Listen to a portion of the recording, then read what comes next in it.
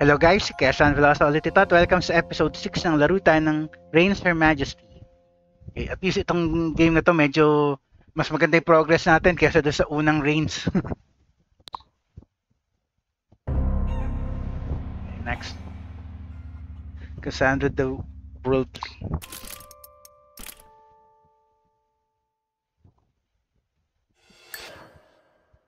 Join the Royal Council, pass the Sainthood test, enter the maze. Memento Mori. Cassandra the Worldly died in the fever of a strange era. Forever a puzzle, Queen Desdemona was chosen to strengthen the ties with the West. She may not be welcome in her new land. Okay, fine. When I press my fingers into my ears, I see sunspots. Does this mean an eclipse is coming? When I press my ears into my eyes, definitely. In your brain, maybe. Let us sell this prayer book bearing your image. You will earn a blessed percentage of course. Sige, kailangan ito ng income. A fire has destroyed a renowned stable. Will you express your financial sympathies to the owners? Oh. A lot of the country folk still go without work or wages. Shall we provide a stipend or invest in industry? Stipend, mas gusto ko industry. My sweet queen and dearest friend, happy 20th birthday. It would be your lady's honor to throw you a celebration. Please, please do. The crown has allocated funds this year to invest in a new industry. Which one do you choose, my queen? Honey? Dairy? Honey? Dairy? Sige, dairy. The royal cow will feel honored to hear of this. Have your huntsman send land's most beautiful fish to the Lady of the Wood as an offering for the age of Pisces. Yeah, sure. It's my birthday. You will throw me a party in the royal gardens, won't you, dear? Sige. Play the lost. Enter the maze. New cards. You invite the entire court to a gala in your palace set piece, a garden maze. What a splendid day! Let's all run into the maze and chase one another in a spirit of innocent mischief. Let's go. Let's not. Okay, let's go. You quickly lose your way in the labyrinth. The laughter of the party goes very far away. Verdant garden. Go. Ito na naman. Go right. Go forward. Okay. Go forward. The long shadows of the hedges make unsettling shapes on the ground. You call out, but nobody answers. Go left. Go forward. Go left. I go forward. It's quiet here. Almost too quiet. Throw a coin in the well and make a wish. Sige. Only you know the wish deep in your heart. Your gold coin disappears into the well. Fine. Ito na. Pusa na naman. Follow her. Ignore her. Okay, follow her. You follow the cat around the palace until she falls asleep in a sunbeam. The lowlands are flooded, and the wheat is drowned. Some curse has fallen. We must build a dam. Ayan na naman. Sige, dam. Sige, go. Building a dam. Remember the coin you threw down the well? This morning I found that same coin on your pillow. Really? Can't be. Nice. Kasasagad na naman yung population. It's as if someone brought it back for you. She marvels.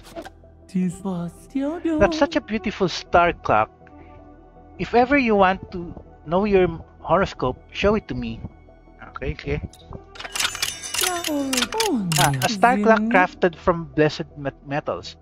If you use this at a sacred astrological site, you may change your destiny.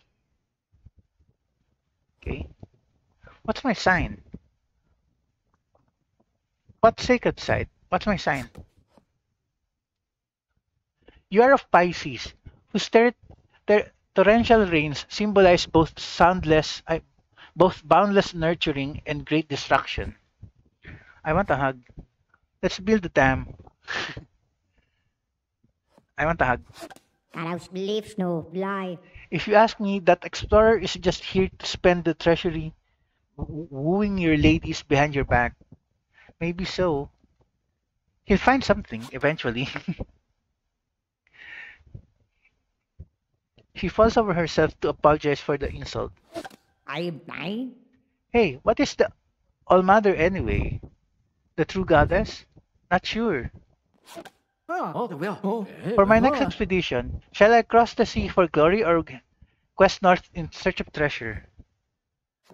Treasure muna. First His Majesty says to invest, and then he says divest. Which is it? Invest. Far to the north, we discovered the tribe of winter barbarians. I gallantly took one prisoner. What is your wish? Send her in. No treasure? Send her in. I could have killed him, but I wanted to meet the strange queen. I've heard such tales of.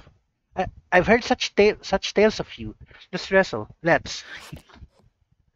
Nothing went in your favor, but only your dignity was harmed. My queen, an idea. Let's gather diaries from your court and bury them for countrymen to discover for far into the future. Let's. Sige. Time capsule. Many fashionable members of the court help you bury the time capsule. What a lovely table you set. Sweet friend, let us drink from the same wine cup. No, you'll poison me. How did you know my intentions? Are you magical like me? Please believe me, our friendship was true. I'm nothing like you. How could you? We wanted to eliminate you and marry our niece to the king. Such a bond would have strengthened both our houses.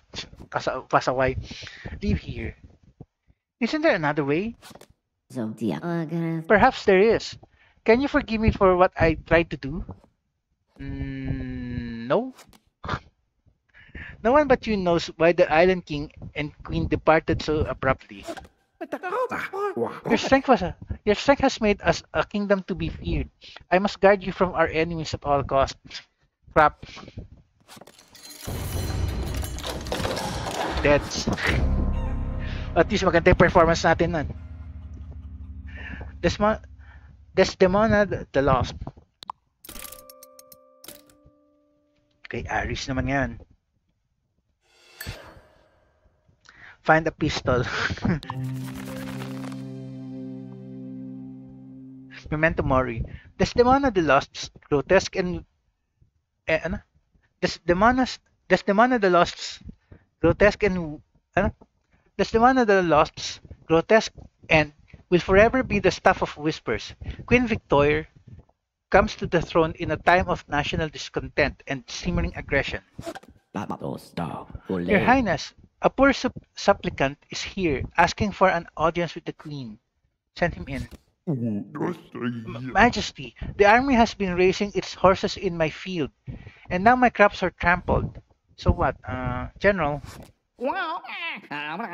It's an honor to be received, my Queen. I am not proud of the actions of my men. You should apologize. I'll pay the farmer. Okay, apologize. General Zek makes a bow to the farmer. Seems good enough for him. You're as wise as they say. I would be pleased to consult your expertise in future matters. I have to do more work. I have to do more work? Sure. I seek a cure for the foul curse that has kept me awake for centuries.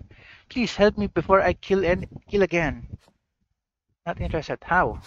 The only cure is a magical spell written down in an ancient book lost to time. Alas, oh well. Stop crying. You're queen, yet you don't own any weapon. How strange. Let me give you this dual pistol as a gift. Thank you. Yeah, nice. No, okay, nice. Yan, nakuha natin yun. Dual pistol. A dual-studded ceremonial pistol made for launching poetic justice. Okay. You should learn how to use it too. Show me your pistol and we'll go to the duel room. Ah, may duel pa rin para talaga dito. No ba yan? Okay.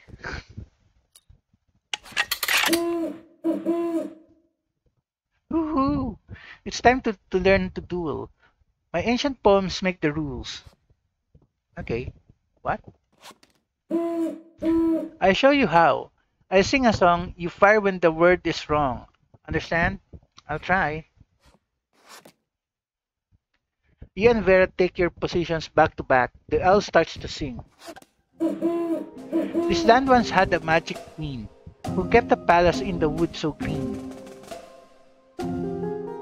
Step forward. In time the golden crosses came, and soon we all forgot her name. Forward. Indeed, it's wrong that we forget, but the secret though may appear to us yet. Step forward. And once again upon that throne, a queen will sit and rule alone.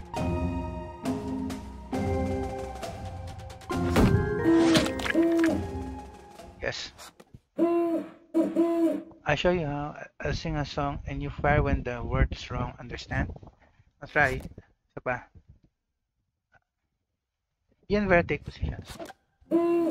This land once had a magic queen who kept a palace in the woods so green. Okay, too soon. Okay. Ano ba yan?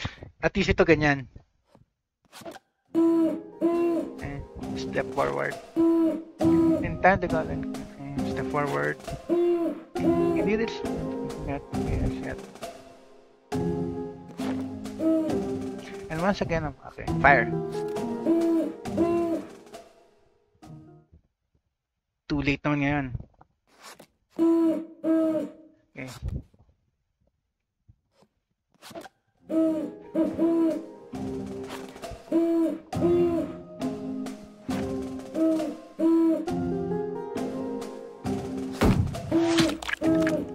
Yes, ako na nan.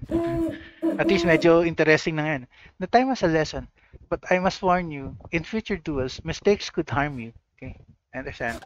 In my country, it's common for women of nobility to date, even if they're married. Even if they're married already. So what do you say? Oh yes. You aren't my type. I'm making a huge book of all of my prognostications and scientific wisdom. Want to hear some? Okay. Bago tayo madeds. If more than 6 white goats are stillborn in a year, then there will be an earthquake. Count the goats? Sige, go. It's an early thaw. Will you have your farmers plant everything now to take advantage of the long spring? Okay. The frost is over, and you were wise to plant early. Let us have a merry celebration of the long spring. Okay. A wild crowd is outside. Oh, that's. Pero okay lang. At least may progress tayo. Tsaka kakaiba yung dueling dito. Hindi na yung swords. Victor the Duelist. Victor or Victory ba yun? Spelling, ang pronunciation. So anyway, end na natin for now. So, Kersan Vlogs signing off. Tuloy lang ulit natin ito next episode.